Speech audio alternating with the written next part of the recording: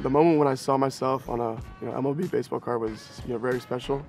I definitely dreamed of that day since I was a little kid. So I actually have it, the first card, my rookie card. So I'll keep that one safe.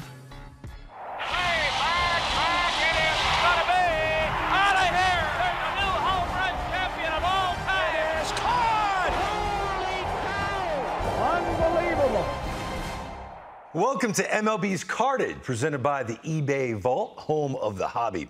Visual appeal has always been a key part of any successful baseball card design, but Topps took things to a whole new level with Project 70 and Project 2020. They brought in contemporary artists to blend their aesthetic with baseball cards to create a whole new product. And the designs are a hit with collectors and art fans alike. So what does Topps have in store for 2022? Well, we asked them.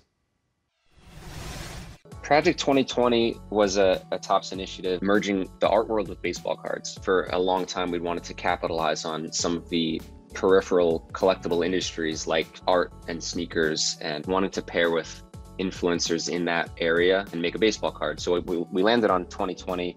Obviously, it plays on the year, but it was also 20 rookie cards created by 20 artists. What we found was people really liked learning about artists and the art world, and it became the brand that started a new sector of what we do. Project 70, similar concept of partnering with artists to create baseball cards. This time, however, we celebrated 70 years of Topps baseball designs, and it was really all about honoring Topps history. And the idea was, how do we carry this forward? There was a lot fans loved about that stuff. We also heard feedback on what they would like to see in the future. And ultimately, what we landed on is Project 100. It's not tied to an anniversary this time around. It's not tied to the year. The brand is really about a smaller, more focused 100-card set that gives the opportunity to fans to collect the entire set. We're partnering with artists, 20 artists, and having them create baseball cards. But what we've done is really take a lot of the learnings from the last years and try to make an elevated, more premium, and more focused product this time. Project 100 is split into 4 seasons: spring, summer, fall, winter. And the idea there is to create small, more curated, focused experiences. So season 1 is 5 weeks long. It's 5 artists, 5 cards each for a 25-card subset. And we'll do that 4 times to get to 100. Season 1 cards launch every Tuesday at noon Eastern, only at Topps.com, and they're available while supplies last. We hear over and over again, whether you're a collector in the hobby currently or you collected as a kid, it's fun to collect this. It's fun to see what art comes each day. So it's a really accessible product, because whether you like the player or the team or the artist or the art style, there's a little bit something for everybody. Project 100 is sure to provide collectors with some interesting cards. But sometimes it's not a beautiful, thoughtful design that makes a card interesting. Sometimes it's just an outright mistake. Card collectors have seen more than a few error cards that featured the wrong player. My buddies Al Leiter and John Smoltz each had one where they were swapped out with a teammate. I have both of them. But what about getting it wrong with someone who was even closer than a teammate? I'll let Astros coach Gary Pettis explain.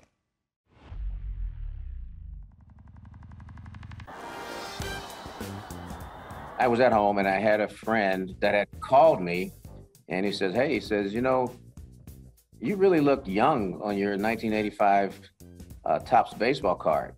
And I thought, well, I'm 24 or 25, so I considered that to still be pretty young.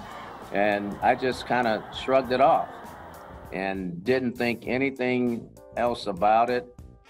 And one day during the season, someone showed me the card, and I went, oh my gosh, now I see what he was talking about, because the card wasn't me, it was my 14-year-old brother. So yes, I did look pretty young to him. And I think this particular day, it was a Sunday afternoon, and one of my teammates, Juan Beniquez, he had a son that would always come out. And my brother at the time, who was 14, but he was just as big as I was, they became friends, and so they would go out on the field and run around and chase fly balls and stuff like that. I think that they saw him and obviously didn't really recognize that this was just a 14-year-old kid, and wanted to maybe grab a photograph of me, maybe not so much doing something related to baseball, and took a picture of him in the dugout. At least that's what I remember. Oh my, he was so excited. I mean, you think about a 14-year-old kid and he's on a baseball card that's being circulated all throughout the country. He became an instant hit with a lot of his friends and, a lot of my friends. I have fun with it. I mean, I can only imagine what it would have been like for me at 14 years old to have my own baseball card. I mean, I think it's great.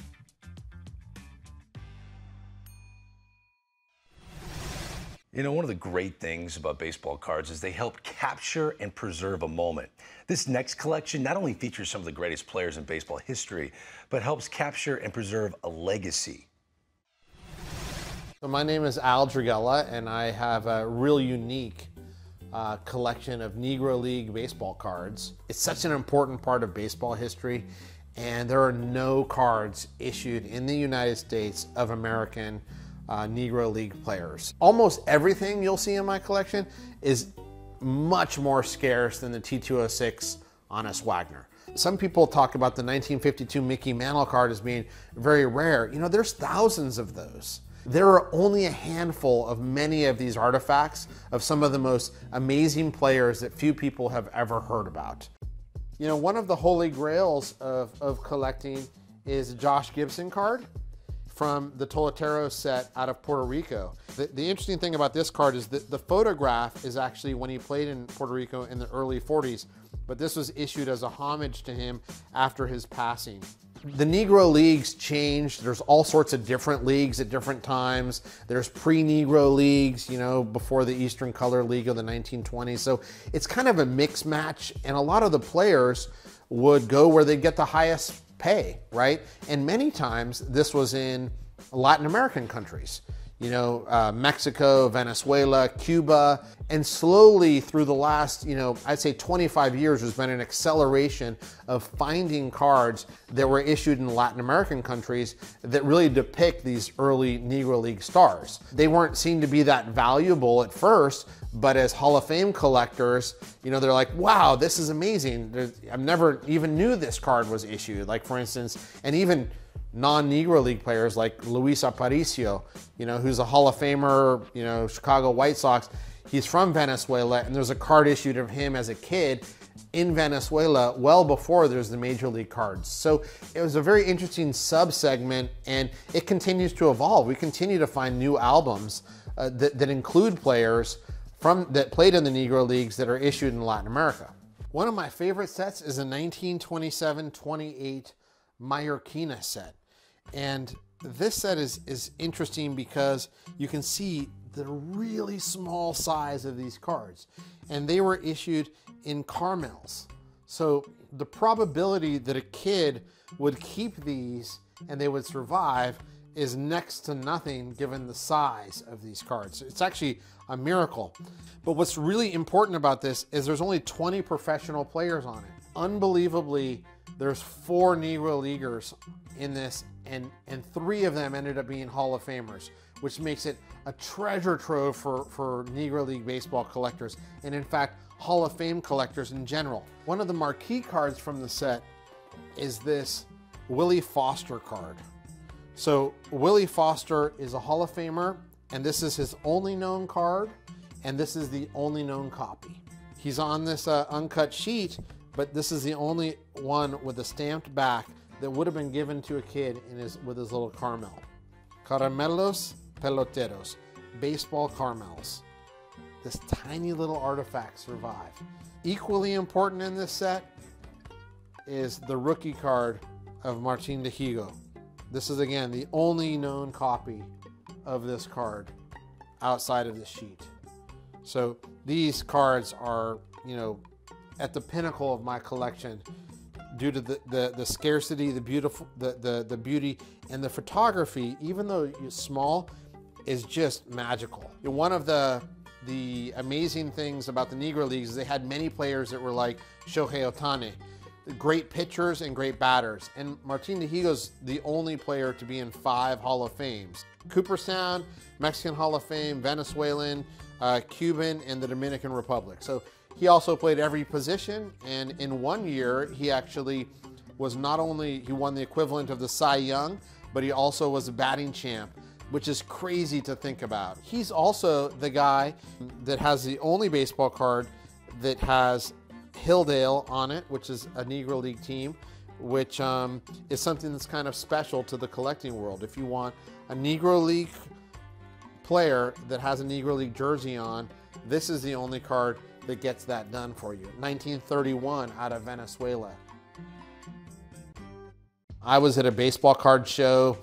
I don't know how old I was, probably 12, 13 or something. My mom drove me an hour to go to this baseball card show. Again, this is the highlight of my youth. And I needed to go waste my $10, and I probably did that in 30 minutes, but I wanted to spend all day there. And I'd walk around from table to table, and I ran into a gentleman by the name of Lou Dials, who was a Negro League player. And I started to talk to him, and I'm just a kid, and he was so charismatic, a storyteller, and I sat down and just listened to him for hours telling me these stories of all these players that I'd never heard in my studies when I was going back and learning about more vintage players. Satchel Paige, Josh Gibson, Cool Papa Bell, Judy Johnson, and he would tell all these stories. Some of it was probably lore and some of it was reality, but it really piqued my interest, and I felt like it was a segment that I felt the calling to because of this man that I randomly met. This is a card that I think should be one of the premier cards for Negro League collectors. It's a 1923-24 Beacon, and this is issued out of Cuba, and it shows the great Oscar Charleston. One of the fantastic things about these cards is that they're photographic in nature, not just cardboard. So if you look at the paper, it's actually photographic paper. It has a beautiful image of Oscar Charleston here, who was just one of the best players in the Negro Leagues for 20 plus years. Pop Lloyd is somebody who we talked about, and we should, because he's one of the best shortstops ever. And this is his Thomas Gutierrez card. I love the smile. You can see the charisma. One of the things that I love about baseball cards is you get the feeling for the player, the person, their aura. And here it's just all about positivity. I love this Pop Lloyd card. My favorite Negro League card is this 1910 Punch Jose Mendez card with the original back. So they have a little bit of this this border on the back. There's an album that you could return. That's what the back says, actually. You can see here in the back, it says you can return these cards to a specific address and they'll give you an album. I think if I had to pick one Negro League card in my collection to keep, this would have to be it for me, just because of what it means to Negro League card collecting in terms of the scarcity of the back, the image of the player, and just the importance of the issue. I think it's really important to conserve all history, and this is a really important piece to me of American history. We're not going to deny the fact that segregation existed, which is ugly, that racism existed, but something beautiful came out of this. And that's the Negro Leagues and all this wonderful baseball that was played. And this happened not just in the US, but throughout many countries, from Latin America to Japan. These guys were heroes. They enjoyed the game. They really were an important part of baseball history, even if it wasn't just in the major leagues. That's it for this episode of MLB's Carded, presented by the eBay Vault. Say hello to the future of collecting. Before we go, we've got a pack rip with New York Mets legend Mookie Wilson. What year do you think we gave him? 1986, of course. We'll see you next time. 1986 top baseball card, 1986 Mets. Hopefully all the old Mets in here. I'm going to rip it open, and if I get lucky, you might hear some really interesting stories. So let's see what happens. Oh, well, first of all, we got bubble gum. There's no tobacco in there, so that's a good thing. All righty. Let's see what we got here now. Oh, Andre Dawson, the Hulk. one of the slowest talking guys you ever want to meet. And I tell you what, he was dangerous. Probably one of the best 5'2" players in all of baseball. Hall of Famer. You know him, Andre Dawson, the Hawk. Tony Phillips, I don't know what it is about the Oakland A's guys, but I had the pleasure of coaching this guy, man. Crazy. That's all I can tell you. He's a little bit on the crazy side. Good ball player, probably one of the best leadoff hitters you're gonna ever want to meet. Oh, Carlos Diaz. Now this guy I know. They got him here in a Dodger uniform, but you know that we had him in trade right here in New York. He was in New York for a little while. Left-hand pitcher, not a power pitcher, one of those guys that believe in spotting the ball, but typical left-hander, man. Tricky. That's what they all are. Oh, now this one right here. Everybody know this guy, Don Mattingly. Now, I've met a lot of great first basemen, all right? This guy could do it all. Great defensive player, could hit. If he hadn't gotten injured, you might have saw him play a few more years. Probably one of the best first base you ever see. I put him along with Keith Hernandez. Great guy, great Yankee, and I'm sure all you guys know he's still managing down in Florida right there. Good guy, man. This is my last guy, great guy, Jim Rice. It's a local guy from South Carolina, Anderson, South Carolina. We all know about Jim Rice, power hitter with the Boston Red Sox. Has a good years, Hall of Famer. I think he is. He deserves it so. Love this guy, very quiet, and he had put some great numbers out in Boston. So all you Boston fans, don't forget about Jim Rice.